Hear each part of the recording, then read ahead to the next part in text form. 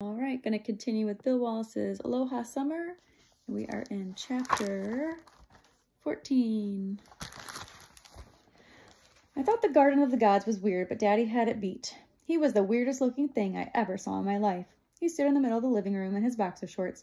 Around his middle, he had on a pair of thick leather chaps with his bare legs sticking out. Even though it was dark outside, Mama was a bit embarrassed that he'd been out running around in his underwear. She couldn't believe he'd run down to Mr. Monroe's barn with nothing on but his shorts and a work shirt. Still, neither of us could keep from laughing. The harder we tried not to, the worse it got. I ended up rolling on the couch, holding my belly. Mama ended up sitting on the floor. Daddy just stood and looked at us. He tried to act disgusted, only I could see the little sparkle in his eye. Don't care how silly it looks, he sneered. If they work, it's worth it. The way that Daddy explained it, some of the men wore 3 or 4 pairs of pants or overalls when they picked the pineapples. He said some of them were layered and packed in so tight that it looked like their eyes were going to pop clean out of their heads every time they bent over. Tomorrow he'd put on 1 pair of overalls with the thick leather chaps over them. If they worked, he'd get Paul Jacobs to call Mr. Monroe, have him stop by the Parker Ranch before he left the Big Island and bring back enough for Daddy's and Jose de los Santos' work crew. It sounded like a right smart idea. Still, looking at him standing there with his white skinny legs sticking out from under them cowboy chaps, I couldn't keep from laughing. Kalola, she laughed too when I described him to her on the ride to school Wednesday morning. Then I asked if her parents had ever done stupid stuff like my daddy did. My parents are dead. That's all she said. It made me feel bad. I knew she lived with her grandfather. I should have figured something had happened to her parents, only I just didn't think. I kept feeling worse all through the day. At noon, she didn't join the other girls for their POG game. She sat alone on the swings. Tatsu, Shintaro's little sister, sat with her for a time. They talked, but I could tell Kalola's mind was a million miles from playground. I wanted to tell her how sorry I was for saying something that reminded her about her parents. I wanted to let her know that I understood. Not just that I was sorry, but that I really understood what it was like to lose somebody. There were other kids on the playground, and with other people about, I couldn't. So I spent the rest of recess standing around just as alone as she was, watching Ted Jacobs throw the ball on the roof and catch it when it rolled down. Shipwreck Beach was kind of neat. We crossed the hump, that's what Kalola called, the top of the island, and followed a dirt road down toward the sea. The road turned to the right, only we went left. There was a sandy beach there and some big chunks of wood lying all over the place. We left Ginger grazing on one of the sand dunes and walked around for a closer look. The chunks of wood were boards. At one time they had been cut and sanded smooth. Now they were pitted and scarred by the wind and sand that swept across the beach. We found what looked like the old hull of a ship. Some of its wood was so thick that I couldn't even get my hand around the end of it. We climbed and pretended we were sailors on a whaling ship or something. Kalola said there were other wrecks along the beach, but it was getting late, so we didn't have time to play or explore. It was hard to ignore how quiet my friend was on the ride back home. I'm sorry, I said something about your mom and dad, I apologized. I didn't mean to bring it up. I didn't know it was going to hurt you so much. It is okay, she patted me on the shoulder. I was a little girl when they died. I don't remember them too well. Not remembering them made me hurt inside. With my weight in one stirrup, I twisted around in the saddle so I could look at her. They get sick or something? No, a fishing accident. There was something in the way she said fishing accident that bothered me. Something that let me know she was hiding something, not telling me all there was to tell. At the same time, I didn't want to hurt her again, so I let it slide. We rode quiet for a time. Ginger plodded along at a nice steady pace. She seemed to know the path. I put my weight in one stirrup again, only this time instead of just turning my head around, I lifted my weight with my hands, dragged one leg across the seat, and ended up sitting backwards in the saddle. Kalola looked a little startled. Guess she'd never seen anyone ride backwards. Only for some reason, I just had to be facing her, looking her square in the eye. I had a little sister once, I began. Her name was Betty. Had a grandfather, too. Don't think I much wanted a little sister, not at first. All she did was cry and wet her diapers. Then when she got a little bigger and started walking and stuff, she was all the time getting into my toys. I didn't like her much then either. Only she kept getting bigger and sort of got to be fun. We played chase and laughed. I loved to listen to her giggle. She gave me little hugs and stuff all the time, full of devilment and just cute as a bug. She was so alive and full of life. Then the next minute she was dead. I never knew how much I could miss her, not until she was gone. I dropped Kalola off at her home, and I was nearly halfway up the hill when it hit me. Kalola Pukuai was my best friend. We'd really only known each other for 2 weeks. Still, we were best friends. Charlie Eagle was my best friend. He knew about Betty and Grandpa.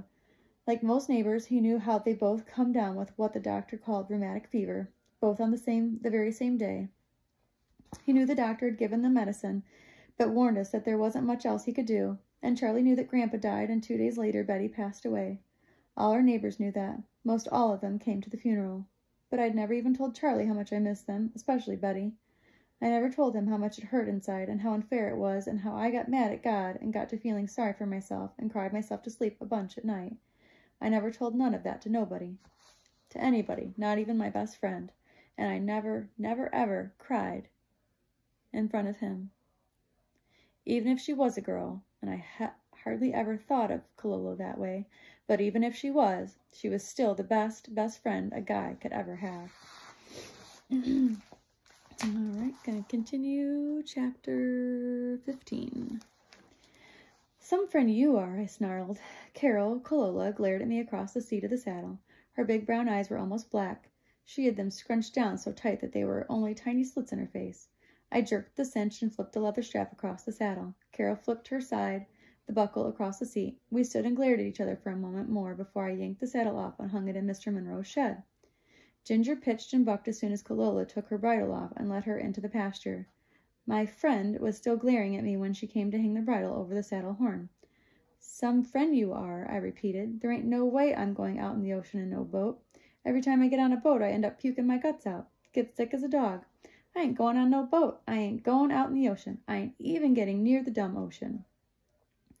For 2 weeks, all John Priddle talks about is catching a big fish.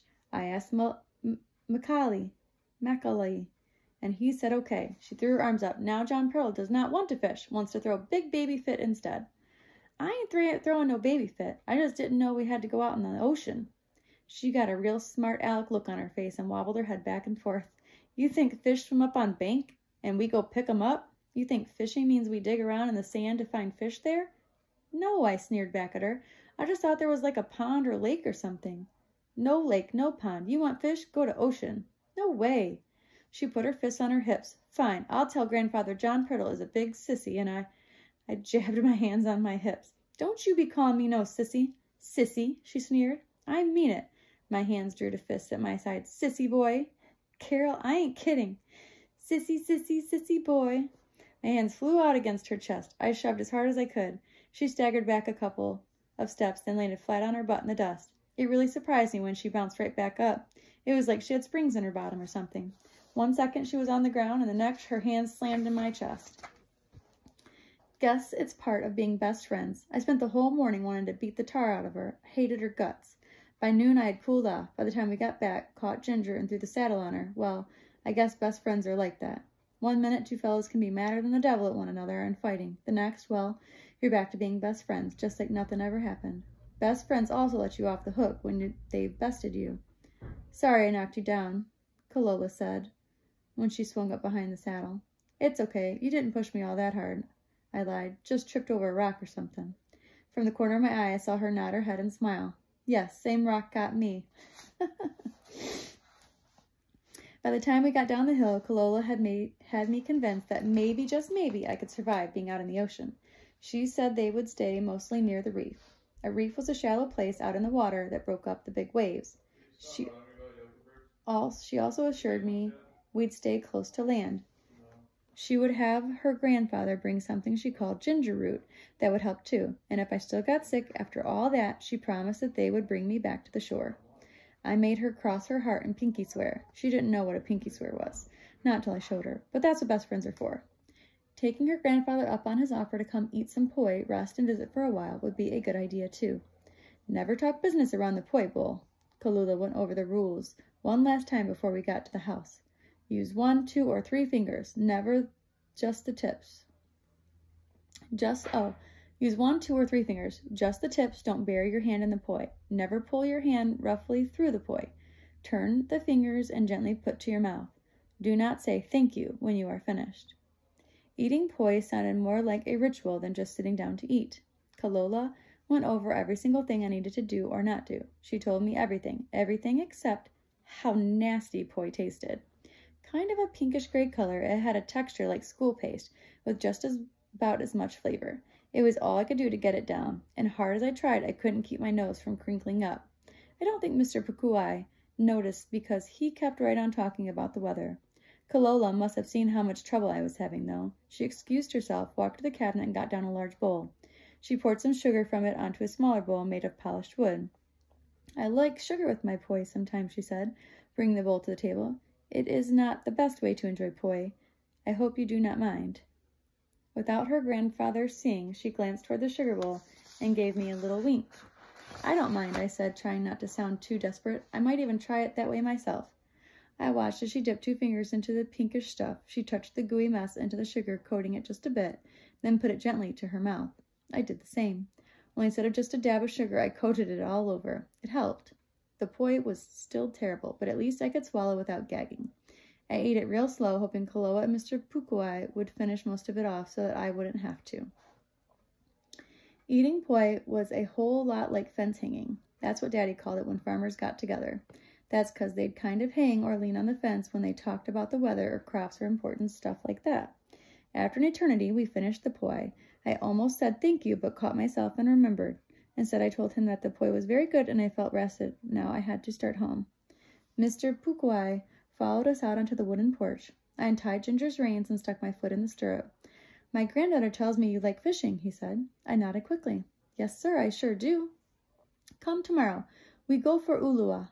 You have goggles? I frowned. What? Goggles help Kalola get bait. I cocked my head to the side and glanced down at Kalola. What's English for goggles? I whispered. Her mouth twitched from side to side. She tilted her head one way, then the other, like she was thinking on it, really hard. Goggles, she answered finally. I couldn't help notice the little twinkle in her eye. She turned to her grandfather. John Priddle does not have goggles, she answered for me. Mr. Pukuai walked right up next to Ginger and stared up at me. His leathery, wrinkled brow looked like canyons as he studied my face for a long time. Finally, he smiled. We have extra. Take some work, but we fix for him. Maybe fish later. I guess I was so excited about getting to go fishing, it made the ride back up the hill seem like it took forever. I will not be a girl when I am with you. The memory of her words that first morning on the ride to school crept into my head.